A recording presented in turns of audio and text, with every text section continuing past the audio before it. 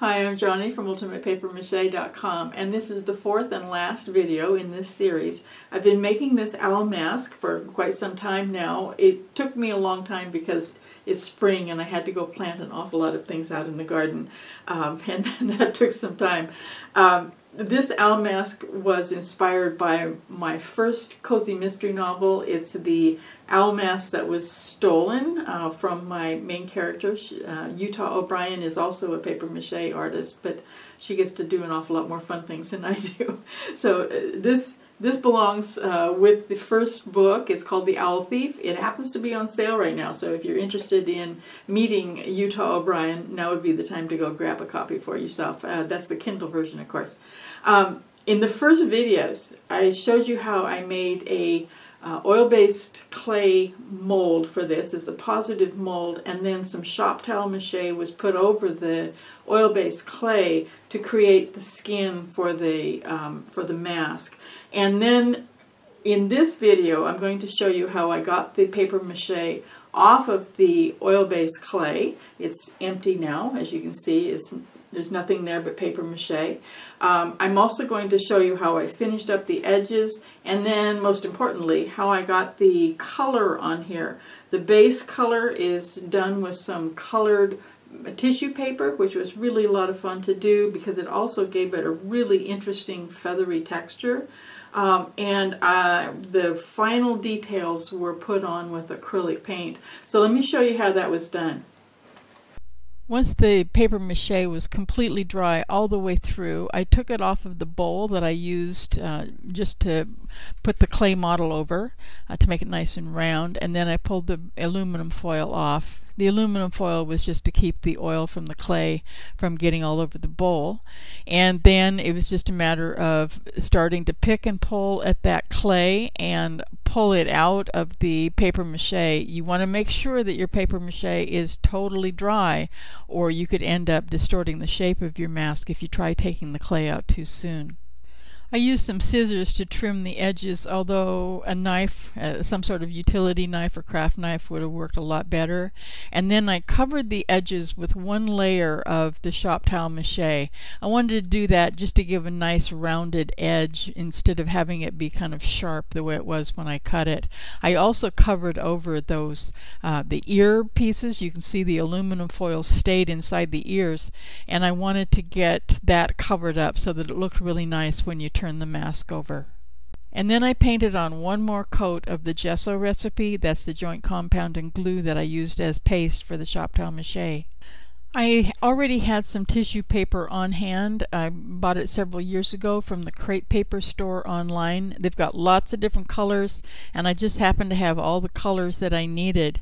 I'm using a Liquitex heavy-duty acrylic gel as the paste. It's a little bit tricky because you can see it goes on milky white and then dries clear, and the only reason that matters is that sometimes it's a little bit difficult to know what colors you're getting when you overlap two different colors of the transparent tissue paper. In the end, it really didn't make much difference in this project. You don't have quite as much control over things though as you might if you were just going to paint with acrylic paint. I used a little tool that I happened to find sitting around. I don't know what it was for actually when I first bought it, but it turned out to be really helpful in this case because I'm wrinkling the tissue paper. You want to make sure that you got plenty of the gel underneath the tissue paper so that it moves when you're using the tool and pushing it all together. And I ended up with some really nice feathery texture using that method. There were a few places where I wanted the feathers to just seem really fluffy and thicker, and so what I did was I put the gel on one side of a piece of tissue paper and then folded the tissue paper over so it was doubled, and then I used that almost like I was sculpting clay, pushing it around and texturing it so that it made it a little more feathery than it could have been if it was just one layer. There was a lot of sculpting done with the tissue paper, and it was almost like using the paper mache clay in a lot of ways, because you could get the tool marks in there, you could get the feathers going in a certain direction, and it made it a lot kind of, I don't know, softer, I guess you could say. To get the base colors, I used the black, of course, then the orange. I used a little bit of a tan color over the orange in order to soften it. I used black up at the top on his forehead and put gray over that in order to soften it up. And then the other colors are just the black, the white, and there's a little bit of an oatmeal color right on the fluffy part that goes over his beak. And I used a yellow tissue paper for his eyes, but it wasn't bright enough, and so I went over that with a little bit of Hansa yellow acrylic paint. I let that dry really well before I started adding the black pupils. To get the pupils on, I folded over several pieces of black tissue paper and then drew around a cap that happened to be just the right size to make sure that I was cutting it out round. And because I'm cutting both of them at exactly the same time, I know my pupils are going to end up being the same size. I also want to make sure that the gel is on there really, really thick and wet. If you get it on there thick enough, once you place the pupil on the eye, you can move it around a little bit to make sure that it's in the right place. After the acrylic gel was all dry, I mixed up some acrylic glazing liquid. I'm using a golden brown with my black. Here I'm putting it around the eyes. I happen to like using it around the eyes. There's always that black stripe there on an awful lot of animals. And if you shake at all, or if you just make a boo-boo and you end up with black paint up on the yellow part of the eye, it's really easy if you have the glazing liquid in there to just pull it back off again with a wet brush or a paper towel.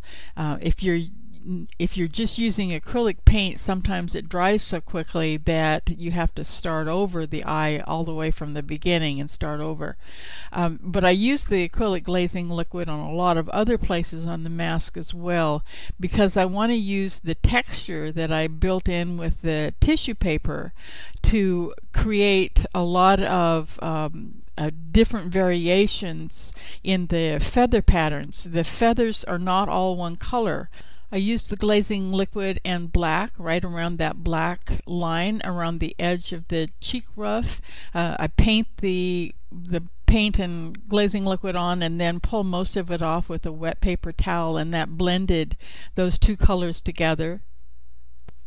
And I used the acrylic glazing liquid and white on the gray part of his forehead. I'm wiping most of it off with a wet paper towel, and this is something you want to practice, especially with something as textured as this is. Orange part on his cheek ruff, I used a dry brush technique and the white, just brushing it over the top edges of those little textured lines that are sticking up from the wrinkled tissue paper. On the owl's forehead, it has a pattern that almost looks the same as a barred rock hen. It's black, white, gray, and all kind of in spots. So I used the dry brush technique on that as well, making little lines and spots and just trying to get a little bit of texture and interest up there on that big gray spot up above his forehead. Then I came down and did the same thing just on the very edges of that ruff with the black. So you've got the black, the white, and the orange all mixed in together very, very lightly in that place, because I just wanted a little bit of interest, but I didn't want to get too carried away. His eyelid is white, and there's a white line under the black line around his eyes. And then finally I make a reflection spot with cerulean blue and white, just the paint. I'm not using any glazing liquid now. And then just for fun, in the middle of that blue spot, I also add one little speck of pure titanium white.